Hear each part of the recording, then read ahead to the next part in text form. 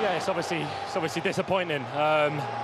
Every tournament we go in, we set out to want to win the group and to progress and win every game. And obviously, Nations League, we've slipped below our standards.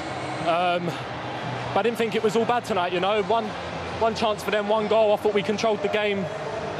We passed the ball around well, especially in the first half.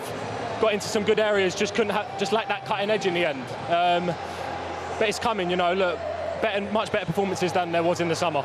You say there about lacking a cutting edge. It is now 5 games without a goal from open play. It's a team full of players that score for your clubs. Why do you struggle when you come together for England? It's not that we're not creating the chances, because so many times tonight we got into the opposition penalty box. But look, I see it in training. There's goals for fun. Trust me, we're gonna be good. Do you feel that the system suits the group? Yeah, for sure. I think if you look at a lot of the teams, of the players that we play with here, you know, everyone plays in a back 5, and you know, Chelsea do it, Tottenham do it. Obviously, Man City, Liverpool don't. We do it at West Ham. Look, we can change to a 4, and you see that. It's about, you know, in tournament football, changing between formations, and we're able to do that as a group. Did you enjoy that? There's so much more, so why not hit subscribe and download the Optus Sport app.